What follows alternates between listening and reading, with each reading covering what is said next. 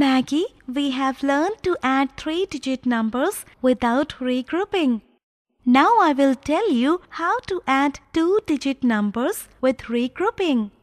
Addition of 2-digit numbers with regrouping. Let us add 39 and 46. First, we will arrange the numbers vertically in columns.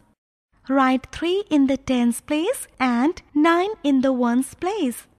Next, write 4 in the tens place and 6 in the ones place. First, we will add the digits in the ones place. That is, 9 plus 6 is equal to 15. Here, 15 has 1 tens and 5 ones. So we will write 5 in the ones place and 1 in the tens place as shown on the screen. Now add all the digits at tens place. That is, 1 plus 3 plus 4 is equal to 8. So the sum of 39 and 46 is 85.